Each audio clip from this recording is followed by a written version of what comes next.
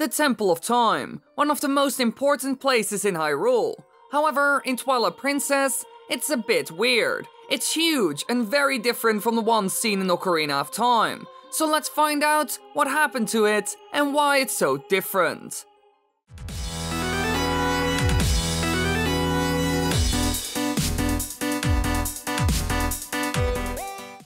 Now last week on Friday, I was streaming on Twitch as usual. We were going through the Temple of Time in Twilight Princess, and we all noticed something.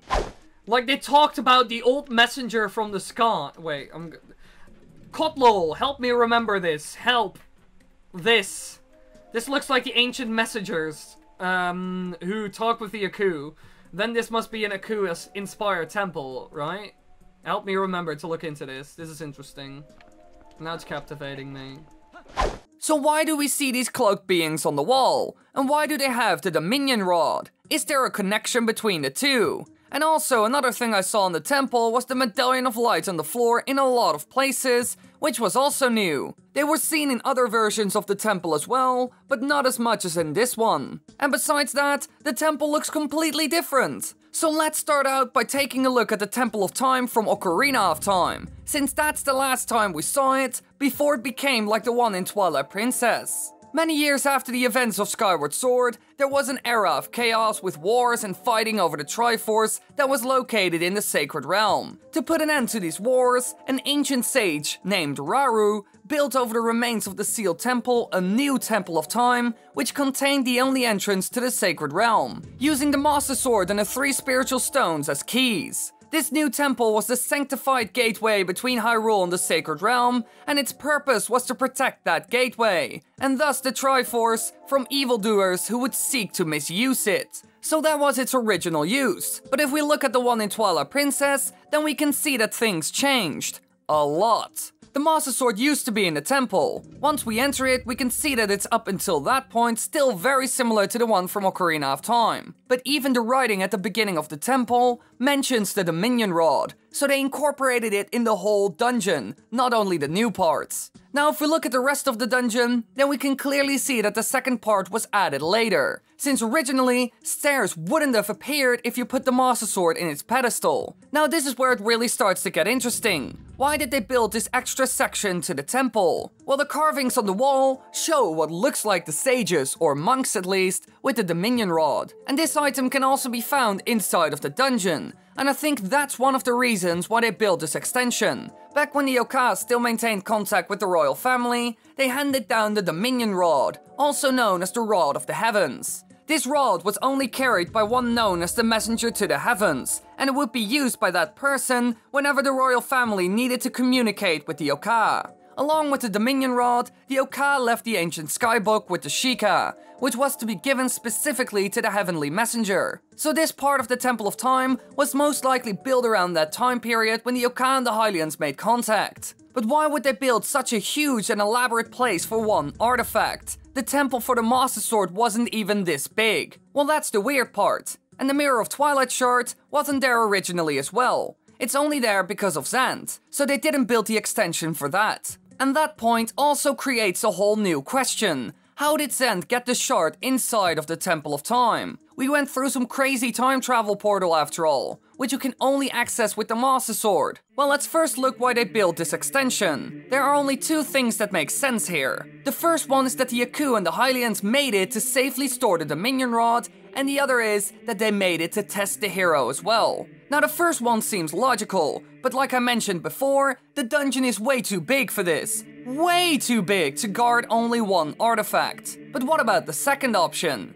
A place to store the Dominion Rod and also to test the hero's skill. Well, the Tower of the Gods from the Wind Waker has many similarities to this dungeon, such as both being towers, similar music, statues which can be controlled, numerous BMOs and Armos, a Dark Nut mini-boss, and a room in each temple with a balance scale that requires the weight of statues to manipulate. Could it be that they added this part to the temple to test the new user of the Master Sword? A bit like the Tower of the Gods. That one was used to test people as well, and as soon as they made it, they were worthy enough to go to Hyrule and get the Master Sword. It was built by the goddesses and used by them, which is also very fitting, since this section of the Temple of Time was probably built after they came into contact with the Oka. And according to Shad, the Oka are the closest race to the gods, closer even than Hylians, whose land, Hyrule, was founded by the Oka. After the goddesses created the Hylians, the Oka simultaneously formed their own city, a city that floats in the heavens, which can only be reached via sky cannon. So could it be that the Oka, Hylians and the goddesses created this extra section for the same reason they built the Tower of the Gods, as a test? Since you can already see that the place is a death trap, it was never designed to be a place to study or anything else. But why can you still get to this section of the Temple of Time? Why does this door bring you to the past? Well, most likely for the Dominion Rod, since it was left there. But why didn't they move it then? The place is completely in ruins, and the only way you can get in is by using the Master Sword, which can only be used by the hero, so any future sages can only get in by asking the hero to do it. Well, maybe they kept it there for other reasons. Maybe this isn't the Temple of Time at all, but actually the Temple of Light. Just look at it, the place is completely different from the Ocarina of Time version. Even the spiritual stones and the Door of Time are gone. But that could have been changed over time. If you look at the door at the entrance and translate the text on it, then it reads Time Door. So they could have easily redesigned it at some point. Who knows? But the extra section that they added would have been really hard to put in, because the circumstances weren't great. In this timeline, they ended up in a war, the Hylians and their allies versus Ganondorf and the Gerudo. Where did they get the resources and time to build something like this? If they build it during the war, then Ganondorf would certainly attack it. So might it be that the extra section is actually a part of the Temple of Light? The only part of it that we have ever seen is the Chamber of Sages, so anything is possible. And in Ocarina of Time, we access this place by pulling the Master Sword from the pedestal, so maybe that also worked in Twilight Princess, but this time we had to put it inside the pedestal, and stairs would appear to the entrance of the Temple of Light. It transports you to the dungeon, but maybe it doesn't do that, but actually takes you to the Temple of Light. The place is filled with the logo of the Light Medallion, which is already quite a big hint. I can't be sure about this, of course, but there are a ton of things pointing towards it, and even the Aku stuff makes sense to a degree. They are close with the gods and helped out with building the Kingdom of Hyrule, so maybe they also help with the Temple of Light.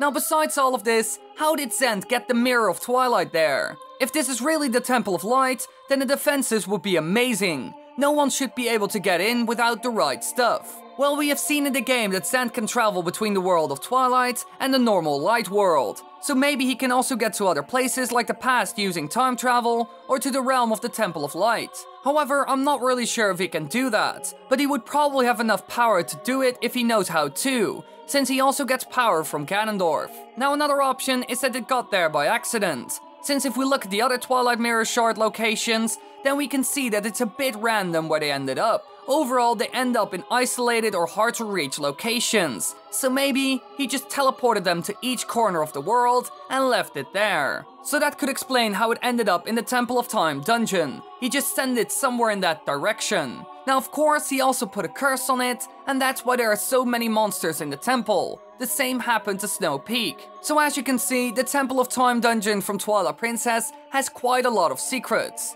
It's a mysterious place. Compared to the one from Ocarina of Time, it changed a lot to say the least, and not a lot is explained. But now we at least have an idea of what could have happened, and who knows what Nintendo will reveal about it in the future. Hey there, be sure to check out all my other social media. If you don't do it, I'll be very sad. We do so many fun stuff there and you don't want to be a part of it. Makes me sad. Thanks for watching everybody, I hope you enjoyed. If you want to watch more videos, click the annotations on the screen right now. And if you aren't subscribed yet, then what are you doing?